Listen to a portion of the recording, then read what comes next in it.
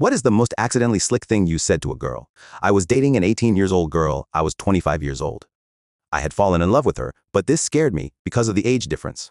I felt guilty that she had not had a chance to experience a lot of life like I had. She also did not have much of an education, having just graduated from high school. I had already graduated from college. I thought the correct thing to do was to break off the relationship, giving her time to experience life more fully.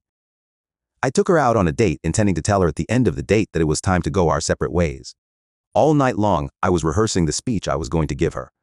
It is not you, it's me. You have done nothing wrong. It is for your own good. Someday you will understand. At the end of the date, we were parked in front of her house when I turned to her to give her the speech. The words that came out of my mouth were, "Do you want to get married?" I swear I had never even considered marriage, and to this day I have no idea where those words came from. We have now been married for more than 51 years and are still deeply in love with each other. I am one of the most fortunate people alive to have this amazing woman share her life with me.